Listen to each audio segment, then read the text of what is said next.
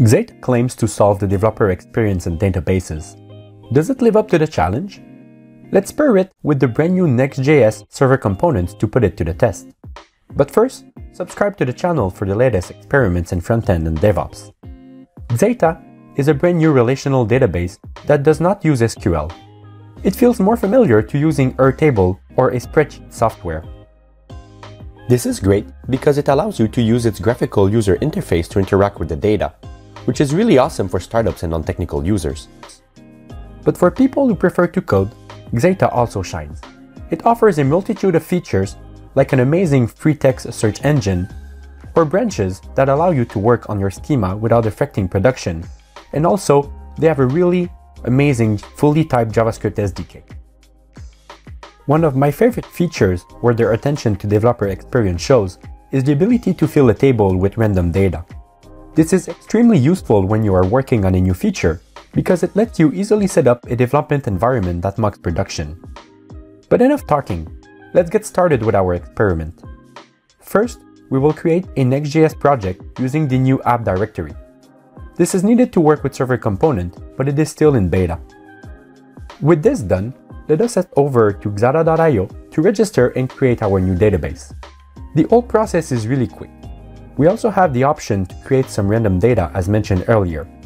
Now, let us try to connect the database to our Next.js project. We will need to install the Xata CLI globally using npm. We could also decide to install it as a development dependency of our project, but Xata recommends installing globally. As I am a YouTuber who has never built my own database, I will trust them and do what they recommend.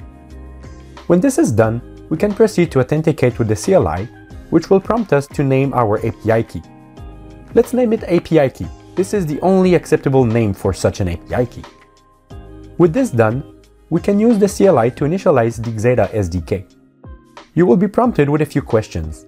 Those questions will give you the option to automatically generate TypeScript type definitions.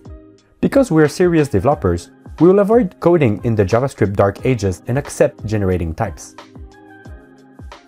This is actually really convenient because when we try to fetch data, things will just work right out of the box, and you can simply focus on building features. In the example here, I was able to show the random data from the database within just a few minutes. Notice also we are writing our React components without any hooks. This is the magic of server components, and paired with Xata, this makes for a super fast development workflow, almost like coding in 2024. A lot of this is obviously really recent software, so I would probably not use this in production right away, but I think we can all agree that this combo is really cool and powerful. Thank you for listening to this video, and please subscribe for more DX-oriented videos.